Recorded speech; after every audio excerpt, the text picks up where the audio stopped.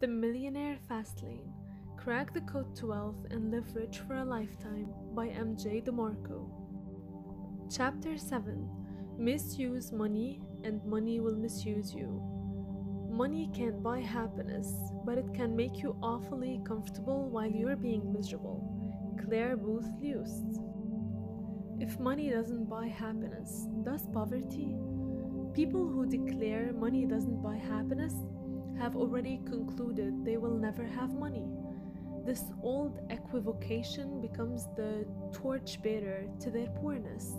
And since money doesn't buy happiness, why save it? And then logic begs, if money doesn't buy happiness, does poverty? Does the guy who owns a Ferrari automatically have a small penis while the guy behind the wheel of a Honda must be well hung? Go to Google and search the phrase, money doesn't buy happiness. Page after page concludes that money has no bearing on happiness.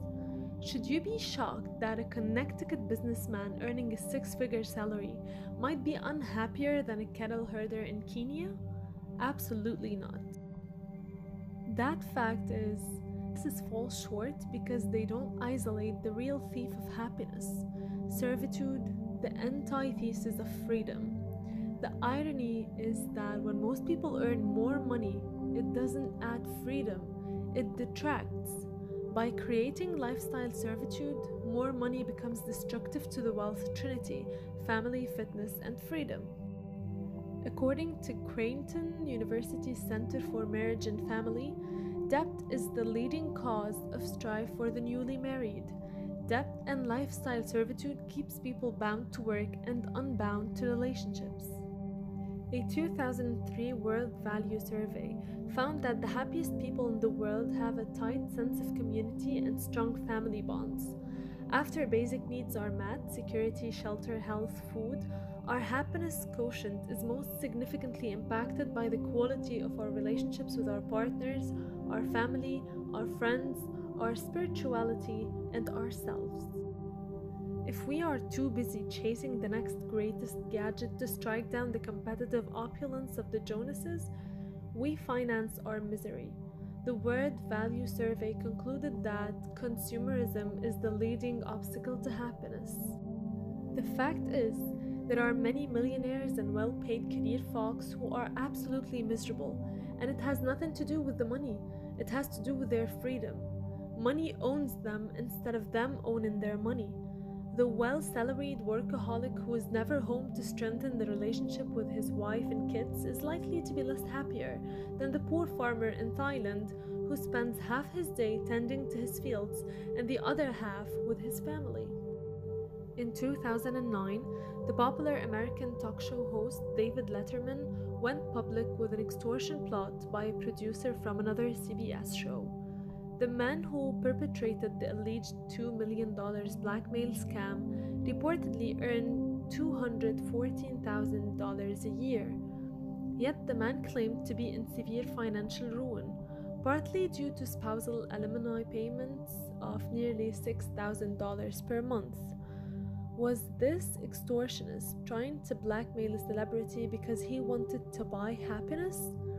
What was his real motive?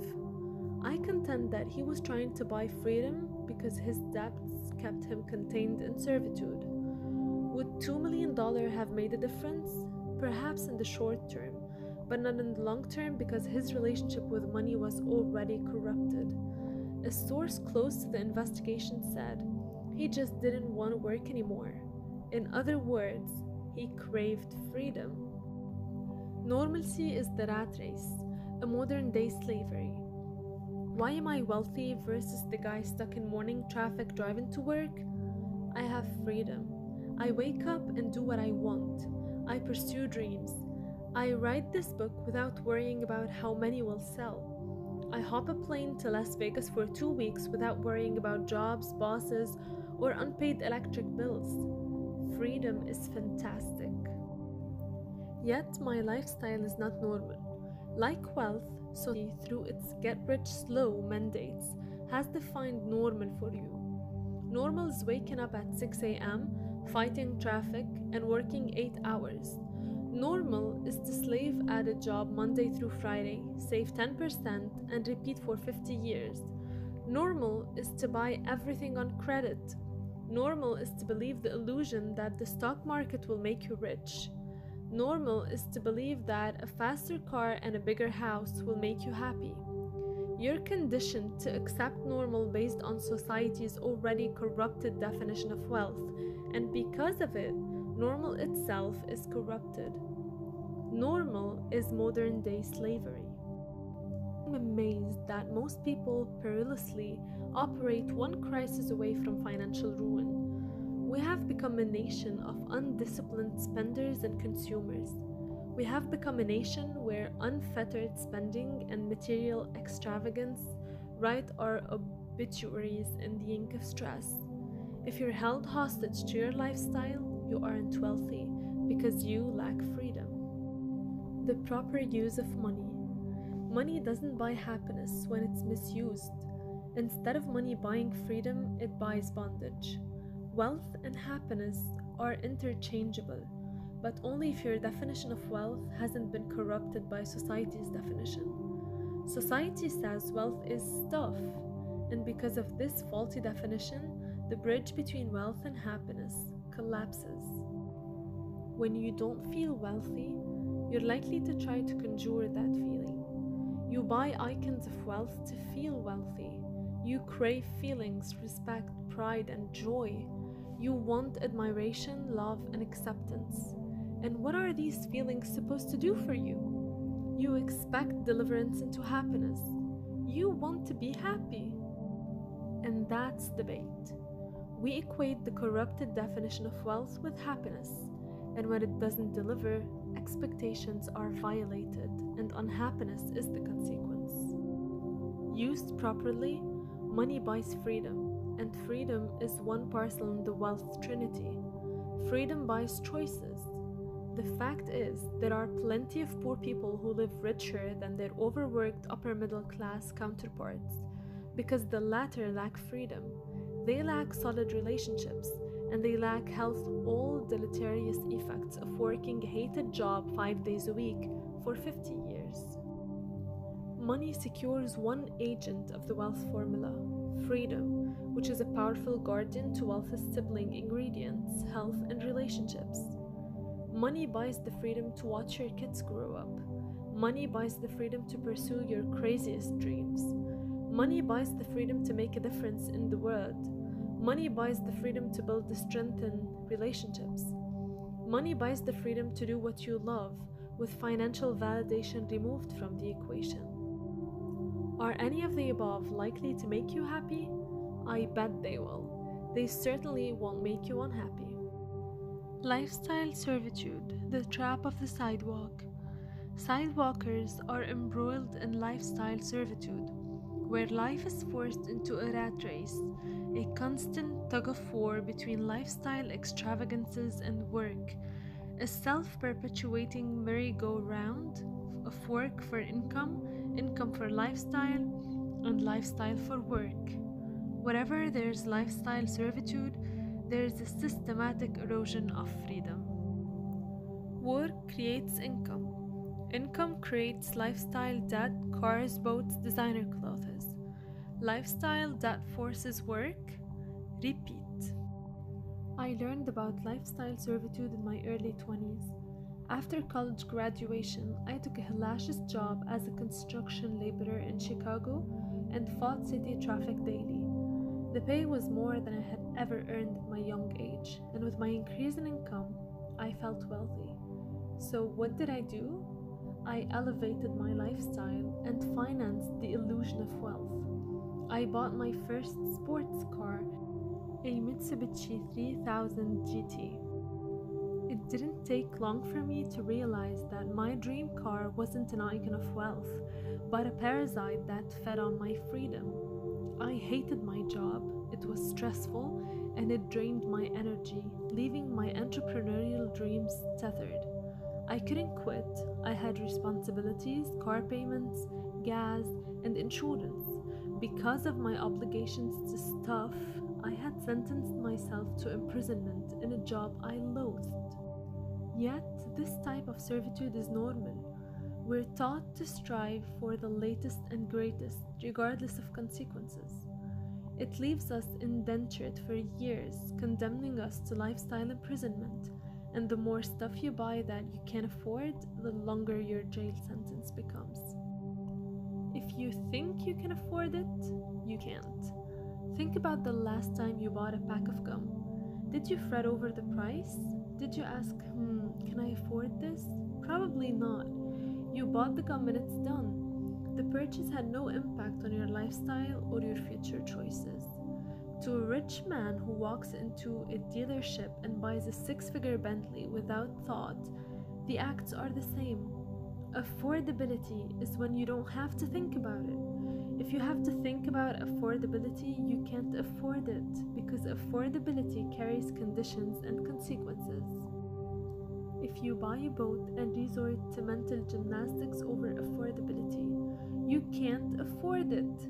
Sure, you can assuage affordability and make outlandish arguments, often starting with, I can afford this as long as I get that promotion, my mortgage doesn't adjust, my stock portfolio makes another 10% this month, my sales forecasts are double, my wife finds a job, I cancel my health insurance. This self-talk is a warning that you can't afford it. Affordability doesn't come with strings attached. You can bluff yourself, but you can't bluff the consequences. So how do you know if you can afford it? If you pay cash and your lifestyle doesn't change regardless of future circumstances, you can afford it. In other words, if you buy a boat, pay cash, and are not be affected by unexpected bumps in the road, you can afford it. Would you regret a gum purchase if you lost your job a week later? Or if your sales forecast was slashed by 50%? No, it wouldn't make a difference. This is how affordability is measured against your level of wealth. To overcome wealth impersonation, know what you can and can't afford. There's nothing wrong with buying boats and Lamborghinis if you can truly afford them. There is a time and a place to indulge. The Millionaire Fastlane is designed to bring you to that place. The bait of lifestyle servitude. The siren call of lifestyle servitude is the false prophet of feel-good instant gratification and immediate pleasure. Wouldn't it be nice if everything that felt good were good? Chocolate? That supersized fast food combo meal? Sunbathing? Smoking? Unfortunately, short-term feel-good is often long-term bad. Instant gratification is a populous plague, and its predominant side effects are easily spotted: debt and obesity. Many Americans are fat because the easiest and cheapest instant gratification comes from food. When you plop your butt on the recliner and maul through a can of Pringles, you choose pleasure now in lieu of pain later. If you live with your parents and you finance $45,000 over 72 months for a new Mustang based on a $31,000 a year bartender's wage, you let instant gratification win and lifestyle servitude ensues. Wealth, like health, isn't easy and is cut from the same fabric. Their processes are identical.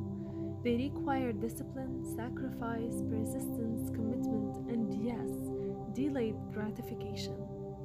If you can't immunize yourself from the temptations of instant gratification, you'll be hard-pressed to find success in either health or wealth. Both demand a lifestyle shift from short-term thinking, instant gratification, to long-term thinking, delayed gratification. This is the only defense to lifestyle servitude. Look for the hook. Instant gratification is the bait and lifestyle servitude is the hook. The advertising industry is on a great fishing expedition and their goal is to hook you. Their juicy bait, that shiny new car, the bigger house, the designer clothes, the go-to-have-it-now product. Every day you are bombarded with instant gratifications bait. You can't survive life without this product. Buy now and life will be so much easier. You are not a success until you own one of these. Imagine how envious the neighbors will be when you buy this. These messages share one commonality. You're their prey, and the peddlers don't care if you can afford it or not. Defend yourself by exposing the hook beneath the bait, the bucket of bondage which is lifestyle servitude. When instant gratification entices you to bite the bait, you become a casualty of the hook. Lifestyle servitude. Instead of you owning your stuff owns you. Know wealth is enemies and what actions invite those enemies into your life. Wait until you can truly afford your lifestyle luxuries, and in the fast lane, that day can come sooner rather than later. Chapter summary: Fast lane distinctions. Money doesn't buy happiness because money is used for consumer pursuits destructive to freedom. Anything destructive to freedom is destructive to the wealth trinity. Money, properly used, can buy freedom, which can lead to happiness. Happiness stems from good health, freedom, and strong interpersonal relationships, not necessarily money. Lifestyle servitude steals freedom, and what steals freedom steals wealth. If you think you can afford it, you can't. The consequence of instant gratification is the destruction of freedom, health, and choice.